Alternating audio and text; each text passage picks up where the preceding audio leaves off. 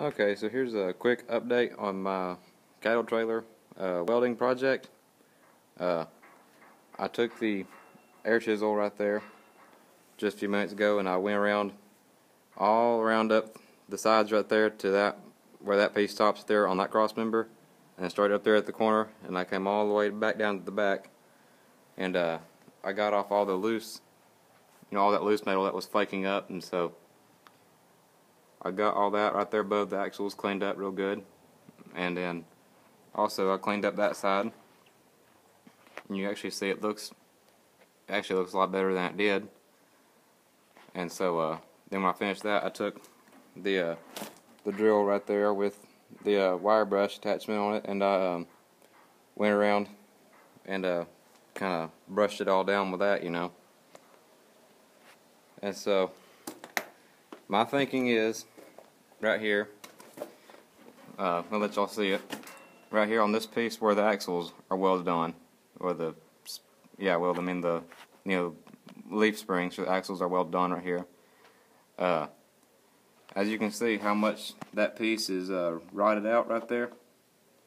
My thinking is, maybe instead of having to cut out that whole piece right there, instead of having to cut it out, to replace it with a whole new piece of angle iron that you can see I've got laying right there.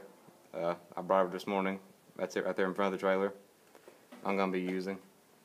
Instead of having to cut this piece out right here and then all the way back enough to there, to fix the piece above both the axles, my thinking is, and in the comment section y'all can tell me what y'all think, if any of you are, or all of you that are experienced welders and stuff like that.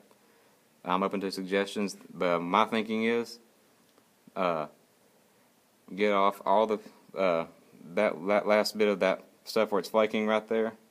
Get all that off and everything where it's nice and level and smooth and uniform, and then cut out right there on the wall where it's all rotted off, and then just get some flat bar, and then weld some flat bar in between that cross member and this cross member right here.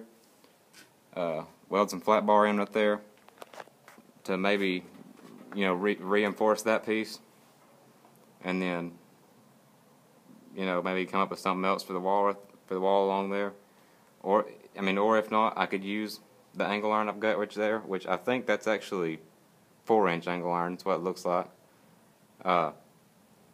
and maybe just put a piece of that in on top of this and everything, and then that'll maybe reinforce it.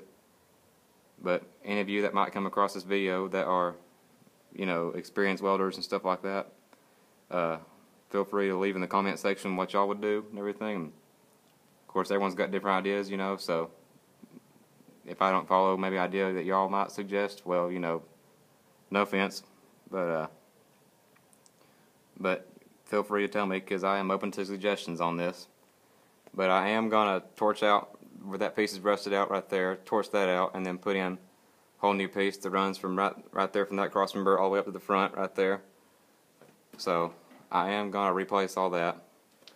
And then right here, since this piece isn't bad, it's not rusted through anywhere, I'm thinking maybe just get some flat bar to reinforce it, maybe, and then probably just cut out the section from there to there, cut that section out and replace that with some new angle iron. So that's what I'm thinking. But feel free to tell me any other way y'all think would be best. I am open to suggestions, like I said. But that's just a little quick update on what I'm going to be doing with this. And so I'll let you look at this one more time right here, see what you think. I managed to get the air chisel actually up underneath it and get out a lot of that trash that was flaked loose underneath it right there, and that's left it.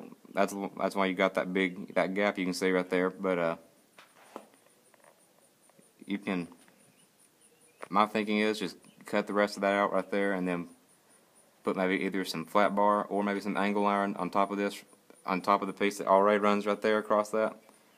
Because see, the leaf springs are welded onto that piece, And the problem is, I don't want to have to torch off those brackets for it and then re-weld them back on, because if you don't put them back on just right, you know, or you got the axles just slightly out of line, then trailer, you know, is going to ride crooked behind the truck, and then, you know, your tires are going to wear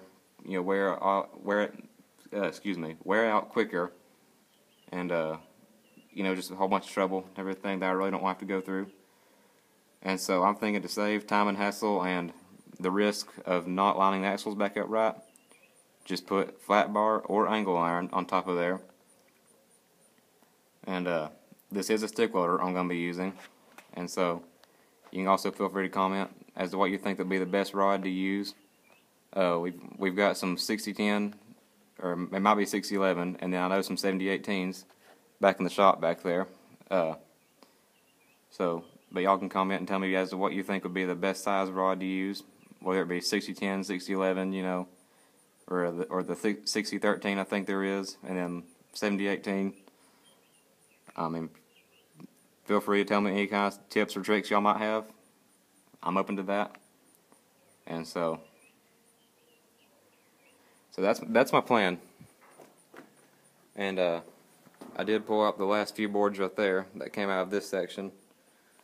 And so, because I had to do that so I could, one, look at the floor, and then two, air chisel out all this other loose metal, you know.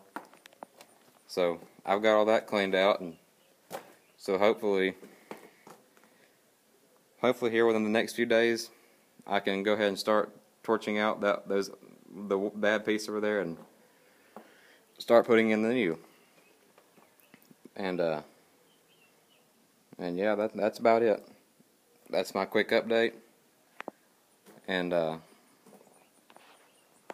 like I said many times already in this video, feel free to leave me any kind of tips or tricks you might have, and then what kind of metal or what type of metal you think would be best for that section right there, whether it be flat bar or angle iron on top of that. And so any comments and any help that y'all might have, I would gladly appreciate. And so on that note, until next time, you can comment, rate, and subscribe, and I'll keep you updated.